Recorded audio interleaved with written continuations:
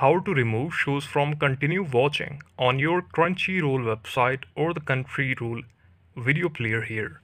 For this, what you have to do is simply open the Crunchyroll in front of you, and let me show you the genuine steps how you can actually delete it. For doing this, what you have to do is firstly, there to stop from this from happening, what you have to do is what firstly there is need to make sure that the final episode is finished of your series, whatever you're watching right now. If not, then just simply skip if it's needed. On the continue watching entry, hit the play.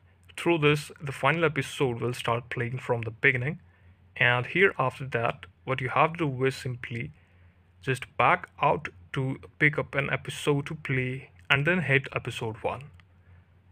As a next step, back out of the entire anime as soon as it starts playing. Now, one can see it's missing from the continue watching list.